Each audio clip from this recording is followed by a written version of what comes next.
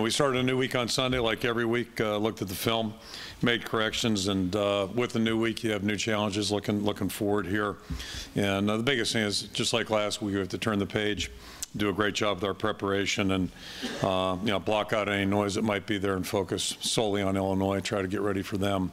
Tough road game in the Big Ten. So, Illinois, obviously, we've got a new staff, Coach Smith and his staff, excellent coaching staff.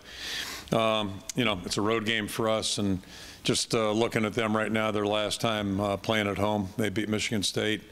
And then for us personally, looking back last year, it was a really tough football game. It was one of our toughest games during the season last year. And if it weren't for Jordan Canzeri, I'm not sure the outcome would have been positive last year. So they played us really tough. We expect the same thing again. And really the key right now for us is focusing on our preparation and getting ready to play and what we expect to be a very challenging game.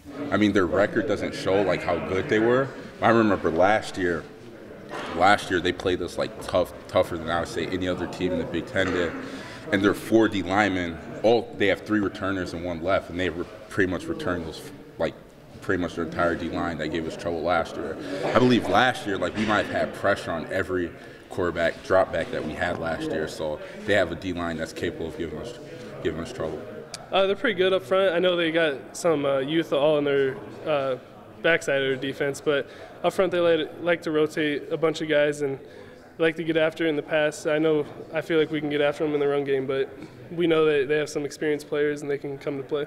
They're a good football team. Their record might not necessarily totally indicate that, but they have some good players. They have a really good running back.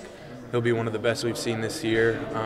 They've played a couple different quarterbacks, so we're going to have to be ready for that, but they're a good football team. So. What makes the running back so good? He's a physical runner, and he does a good job just bouncing the ball outside. If stuff's not up the middle, and he's a hard guy to tackle. He has a strong lower body and a good sense of gravity. So you just got to stay focused. It's another Big Ten game.